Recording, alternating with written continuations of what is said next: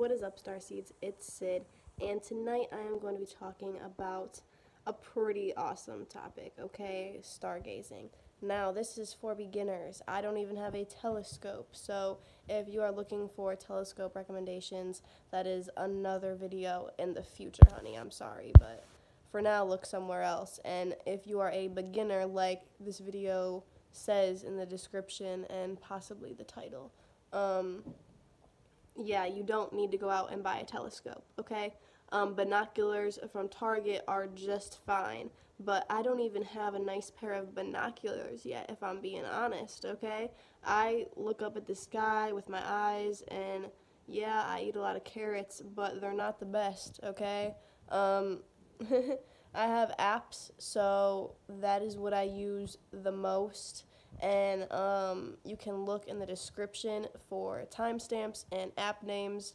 But if you are old school and you're like, nah, Sid, I don't do the apps. I need some paper in front of me. My friend, please stop wasting trees, but I will help you there. You can go to a website. It is in the description. So if I'm not right on the name, look in the description, but I believe it's skymaps.com, and it is hidden in text, okay? So you got to look carefully for the actual star charts, but they are fairly easy to read. It's just a circle on a piece of paper, and it'll tell you events on the left-hand side of the paper going all the way down for that month usually, and then there's, you know, a picture of all the constellations that you can see in the sky in, you know, either the northern or southern hemisphere, wherever you are, and you know, it'll show you what's visible that month in the sky. So the zenith, the point directly above you, is going to be in the middle of that circle. Sorry guys, I've got kitties crawling on me, but if you want to figure out where you are in relativity to the star chart you're looking at, then I would look up at your zenith and see what constellations you see, and then look at the star chart and figure out where you are, okay? Look for, you know, Orion's belt if you can see it, or if it's in the star chart. If it's not in the star chart for that month, then I wouldn't go looking for Orion's belt. It's probably something else. But look for the bright stars. Look for Sirius, okay? Look for Arcturus. Look for Lyra or Vega. You know, look for a zodiac constellation if you can spot those out. Or, you know, Ursa Major, Ursa Minor, the Big Dipper, the Little Dipper. And, yeah, so the stuff on the outside, it's going to be like a weird black thing. The outer circle is your horizon, okay? That's like the ground. That's going to sound weird, but if you're looking at a circle on a sheet of paper and you're looking, you know, from the ground of Earth up at the sky, think about it, okay? That's the ground. That's your... all of that's horizon, wherever you are. So the zenith's in the middle, like I said, and it makes sense if you're looking at 2D and, you know, 3D or 4D, almost 5D.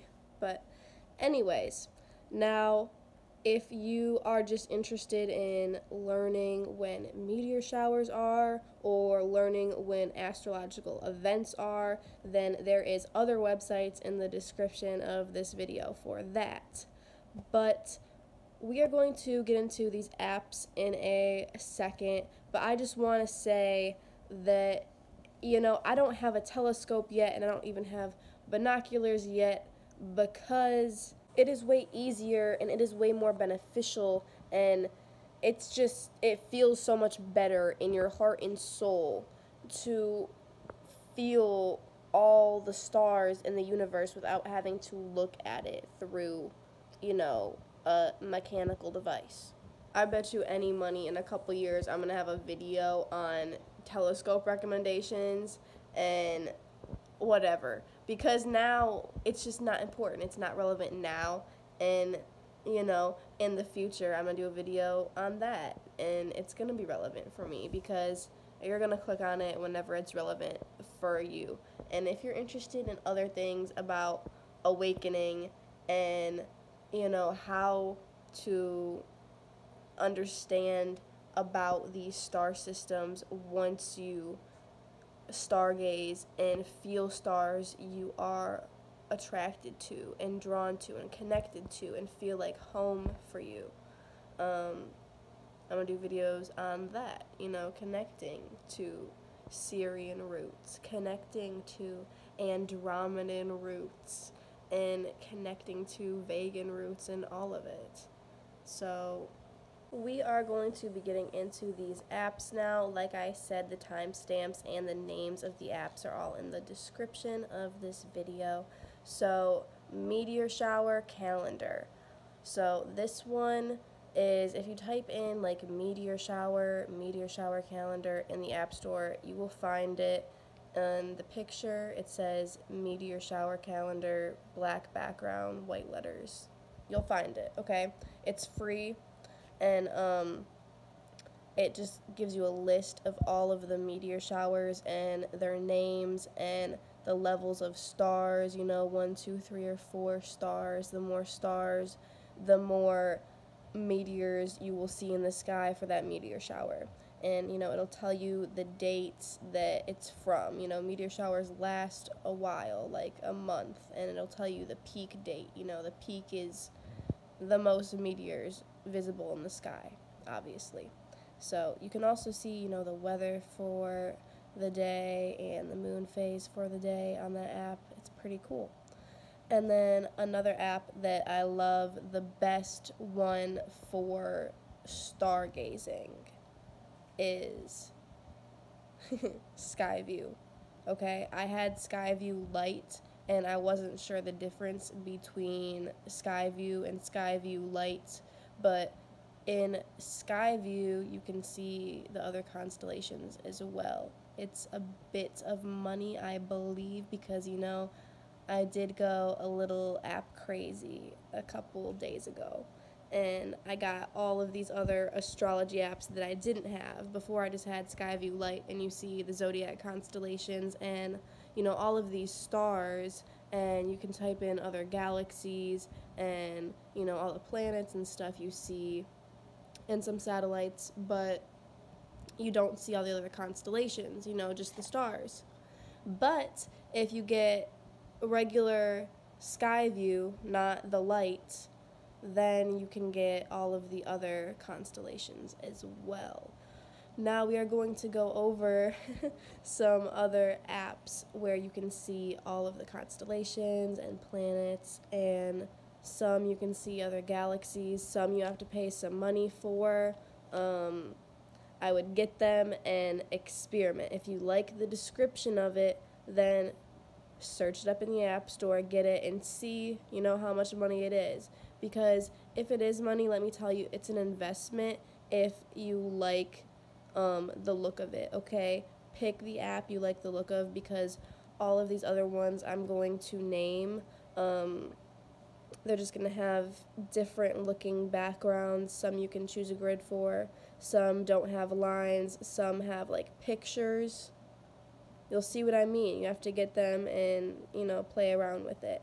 Most of these apps, like Skyview I'm talking about tonight, you move your phone to see everything. So the way I move it in real life, in that sliver of space in a distance, that object that it says on my phone is there, miles away in space. So Skyview, the one that I like better, that you can see all the constellations, comes in a bundle for like $4 or $5 with this other app, Satellites, or it's cheaper if you just want the Skyview. It's probably only like $1 or $2, but you can pay like $4 or $5 and get the Satellites app with it, which is pretty cool. You can see all of these satellites, military, scientific, weather, all of them, the ones close to Earth, a bit farther away, and then, in deep space. And it'll give you a description of what they all mean when you click on them, and you can do it in the same view like Skyview is, looking in front of you, or you can have it so you can just like look at it on your phone, see Earth as a circle, and then see all of the satellites around it and click on them, you know? It's really cool. So another app I want to talk about is Starwalk 2. Okay, this just like looks really pretty. It's another layout, and there is in-app purchases. So I do believe you can see everything, like all the constellations like normal, and you can dial it down the brightness of just having it dark, and then, you know, seeing like a galaxy behind you or not. But that's pictures of the constellations. It's not just the lines. And you can go back in time, though, to certain days. There's time lapse on there. That's awesome. And you can search just like Skyview. But they have in-app purchases where you can get info on planets for $1. You can see, you know, everything Jupiter's made out of, general information on it when you click on it.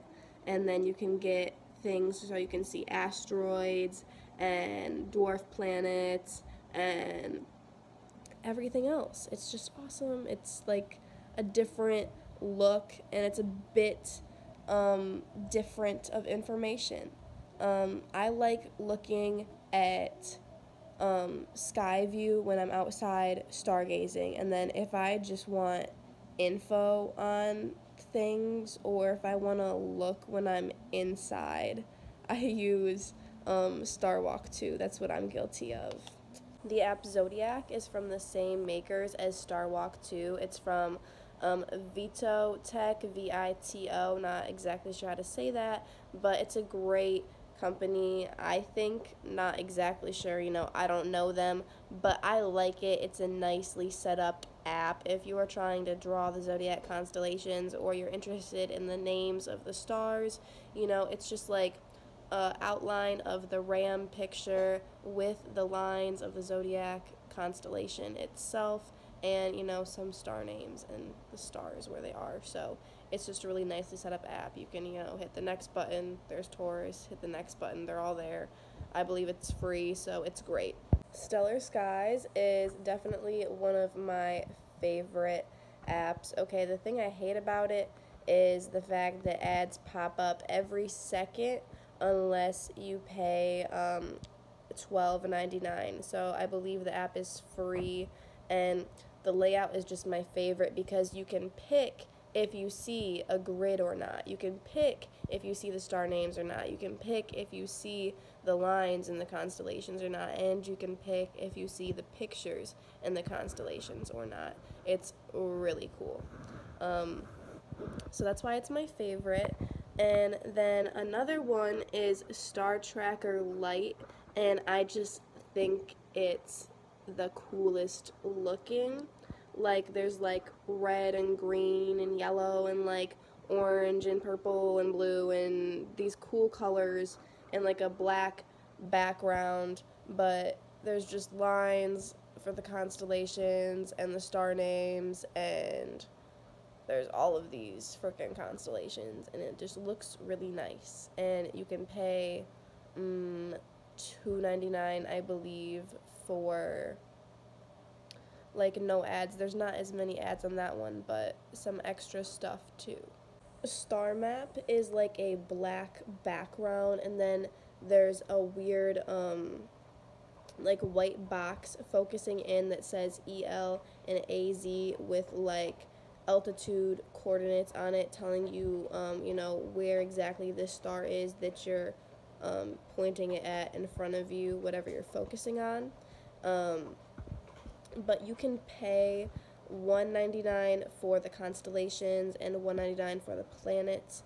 All it comes with is the zodiac constellations and some of, you know, the basic planets in our solar system for free. But that's pretty much all it is. So it's probably my least favorite that I have on my phone, but I have it on my phone because it looks really nice, and it has, you know, numbers on it, so in the future when I get more into this, that might come in handy. but it is a really accurate one, so that's why I have it.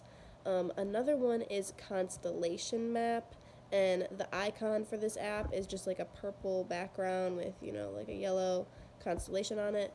And this one, it looks like a video game in the app. There's, star names and just lines for the constellations, no pictures for them, but it looks like it's in front of you, but it's also over a globe on the app. That's why it looks so weird. It's a weird angle, but anyways, if you like the look of that one, then that one might be your favorite, but that's kind of at the bottom of my list because I like just looking in front of you and not having it over a globe too. It's kind of a lot going on, but it does still look professional and like Pac-Man sort of, because there's just the lines and the names and, good info, and it's on a grid because it's over a globe. This one has altitude for you too, and another one is sky map. And this one is like a star chart on your phone, okay? It looks really pretty, but it's just a circle, and it's not like in front of you. It's basically just a star chart on your phone, but it's a lot easier to use because it's just updated all the time for you. It knows exactly where you are, and it knows what day it is, so that's why it's so handy. It'll show you what constellations are at your zenith. It'll show you which ones are around it, east, west, north, south. That's why it's, so handy if you like that style. Satellite tracker shows you some major stars, some major planets around you. It's not set up the best if you're trying to just like view it like that around you, but the cool thing about it is it will show you when the ISS is passing over you next. It will even notify you every single day. It can also show you in the dark when it's nighttime somewhere. It's like a view of over the globe usually, and places where it's night you can see all the lights, and like now Australia's burning. When it's dark you can see that, and that's pretty sad, but that is a cool feature of the app. If you are interested in outer planets or exoplanets, then the apps exoplanet and exoplanets are for you, okay? I'm pretty sure one of them is free, one of them is money, or they're both a bit of money. They might both be free, but if they are, it's only a couple dollars. It's not anything over $10 or anything like that. But in these apps, exoplanet, it says there is like 3,700 and something confirmed exoplanets and 3,000 something selected planets in their database, and then exoplanets has over 4,000 planets in their database. So that is a wide range of, outer planets to look at, but the difference is that exoplanet, you can filter options and, see what is compatible with Earth and cool stuff like that. So that is pretty much all for the astronomy apps, but I am going to tell you about 3 cool astrology apps because you guys probably know I love, love, love astrology. Now, CoStar is the first one I'm going to talk about. This one is like a social app, okay? You can connect with your friends on this. Put in your birthday and it will tell you all of your planet signs and your rising sign if you know the time of your birth, and you can see your compatibility with certain aspects of your friend's personality, and you can get daily updates about what's going on, what's happening with your personality in relation to where the planets are that day. So that is really awesome. The other one I really love is horoscopes, okay? You can get a horoscope for today, tomorrow, this week, and this month for all the zodiac signs, and you can see compatibility with other zodiac signs too, compatibility for children and work and sex, so different categories of relationships. So that's awesome. And then the other app I really love is tzolkin, okay? If you like Mayan astrology, if you're interested in Mayan astrology, get this app. It is free. these 3 apps I'm talking about for astrology are all free, and this tzolkin app will blow your mind, okay? It has day signs, it has night lords, it has galactic tones, and it goes from the year 1 to the year 10,000, okay? So anyone that you know born on Earth, if they're born, past BC, okay, after Christ, we're gonna know their Mayan signs, which is awesome. And you can see the descriptions of all of them, and you can just see like the Mayan spiral and all of that. Very useful. If you like Mayan astrology, that app is a must get. And that is all for the apps I'm describing. Please feel free to comment, ask questions about any of the apps I talked about. And if you know any other cool apps, let me know, you guys, for real. But this all isn't just about apps, okay? Stargazing is the opposite of apps. Stargazing is about freaking nature and what's really out there. But these apps will help you see constellations if that's what you want to see. But what I really want to say, you guys, I've said this at the end of a few YouTube videos, but when you're stargazing, please, please, please, like, don't use apps first. Don't, like, know what the constellations are. Like, if you do, you can't help it. But if you haven't looked at star charts before, if you don't know, what certain stars are called or what certain constellations look like, please just look at the sky before you get into this and realize what you feel connected to. This is so important. And, even if after you get these apps and after you know all these constellations' names, you can still do this. It'll still work if you're being genuine about it. Yeah. That's it for this video, you guys. I do videos on a bunch of different topics, and in the future we're going to do lots of other constellation videos, star videos, and alien videos. So, love and light, and the hybrid children are coming soon.